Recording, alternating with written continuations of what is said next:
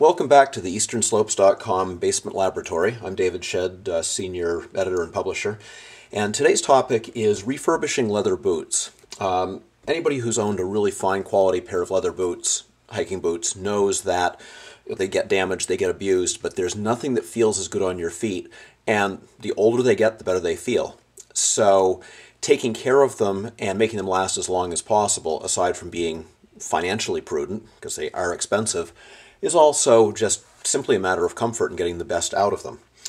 So today I'm taking my LL Bean Gore-Tex Cresta boots, which are a personal favorite, and you can see they've taken some abuse. It's been a while since I've worked on them, so it's time to fix them up a little bit and make them look nice, but more importantly function well again. The first thing you do is take your laces off and look them over. Better to find weaknesses in the laces now and replace the laces now than it is to get into the woods and have a lace snap and then you have to tie it and tie it off and work with it. That's a pain in the neck. So check your laces. If there are any places they're significantly frayed, replace them. If the ends have gotten worn, melt them down, or that's a topic for another video, but you can actually get little at the hardware store you can get heat shrink tubing for electrical work and put them over your laces and melt that and tighten it down so that the ends go in and out the way they're supposed to. So once you've done that, look at the boot, and very often, I don't know if you'll be able to see this well or not, but you can see that the sole has separated from the leather. And that's caused by a couple different things, but typically the leather, as it gets wet, as you use it, the leather expands, then it contracts, and that constant expansion and contraction causes that separation over time. We'll get into later how to fix that. There are two different ways to do it depending on the type of boot and the construction. But the first thing you want to do is get that cleaned out, because there will be all sorts of gunk built up in there, and there are different ways to do it. I use a mini screwdriver, and I really dig down in and get all of the junk out of there, and really just take your time to clean it out. I'm going to do a very short version of this and just go through the basics of it, of how you take each step, and then you can take more time doing it yourself, obviously, on your own boots. But once you have that fully cleaned out, then you want to clean the entire boot, because if you don't clean it fully, and you put on waterproofing, if you put on repair products, they may or may not work all that well. So the cleaner the boot is, the cleaner the leather is, the better the end result of what you're trying to do.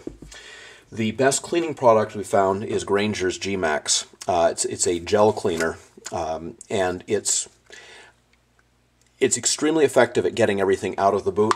What I will tell you is it's a minor pain. You do this, it's got the little squeeze thing. That works okay, but what I find is that you actually have to squeeze the bottle at the same time to get the stuff to come out, because it is a gel. It's a not super thick gel. But you take that and you rub it over the boot fully. Then take your boot and rinse it off. And let it dry fully. And from my perspective, when I'm drying my boots for working on them, I put them onto a boot dryer. I personally use the DG1 from Dry Guy. Because it's a nice, produces a gentle heat and holds the boot upside down. What that does is it makes sure that the boot is fully dried from the inside out, so that it doesn't just look dry on the surface. But if it looks dry on the surface, the heat has come from the inside, and that means your leather's fully dry. When you put a product on there, there's no moisture inside there to cause the product to not adhere correctly. Excuse me. Back to no coffee today. It's late in the day, so it's peppermint tea. So once you have your boot fully cleaned, the next step is to do the actual repairs. And when you're repairing this, if your boot has what's called a rand, which is a strip of rubber that goes around and has been put on that's separate from the sole, you'll want to take it and effectively glue it and tape it on. And there's different types of tape. You can use duct tape, you can use packing tape, whatever. I actually like, this is the blue tape that's used for painting. And it's good because it sticks it remarkably well, but then it pulls off and it doesn't leave any adhesive behind. Duct tape will leave gunk behind on boots, and that, of course, means you have to clean them again. For the repair, we use Freesole, which is a urethane gunk that comes from McNett.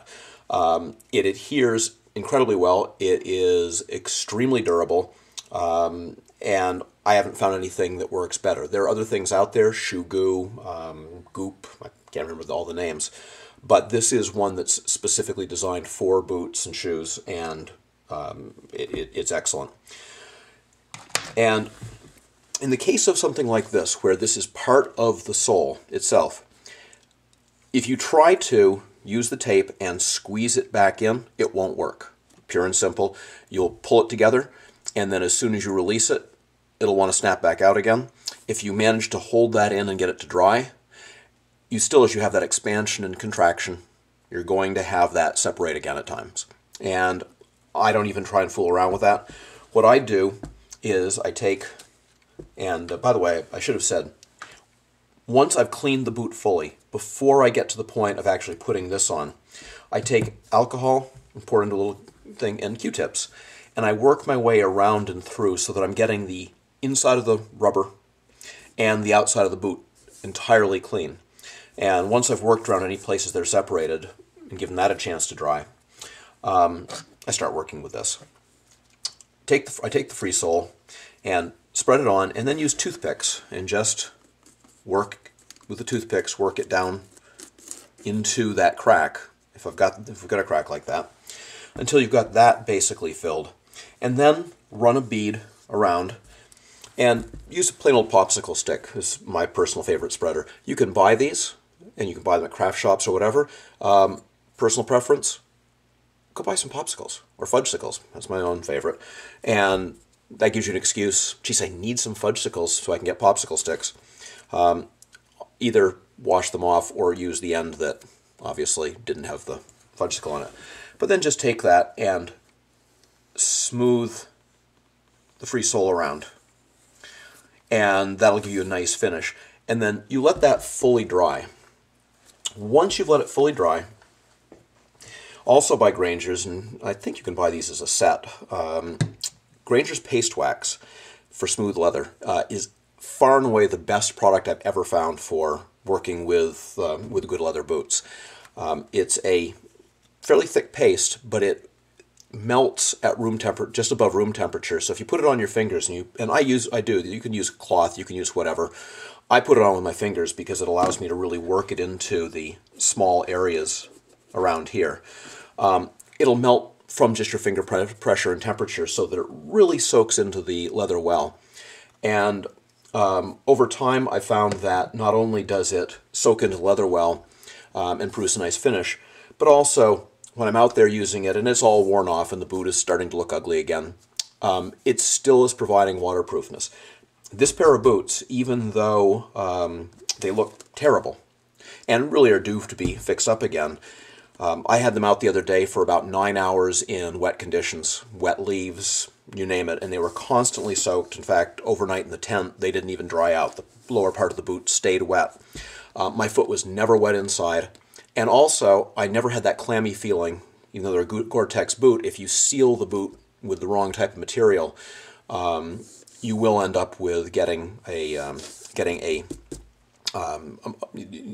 won't breathe correctly, and the Gore-Tex effectively won't work for letting you keep your feet dry over the day. So the Granger's stays effective for a long time. End result is, if you follow those steps, this is the twin to that boot, which I already did in advance, and you can see I filled around here so that there's no gaps there whatsoever, there's no place for water to get in, and then put the waterproofing on. The boot looks almost new, which is nice. I mean, we certainly have pride in our gear, and so it's nice to have that look like that. But more importantly, that boot now that sole is going to stay on longer. It's going to protect itself. The leather is protected both around here from abrasion. That little extra, when I put it on, I smear it a little bit higher, and it protects up into here from bumping into rocks and things like that. And of course, keeping water out of it, the leather's less likely to crack and be damaged. So that's the basics of repairing a pair of boots. And if you do that once in a while with yours, you'll have a pair of boots that last a lot longer, and you can get the maximum enjoyment out of them. Any questions? You know how to get in touch with us.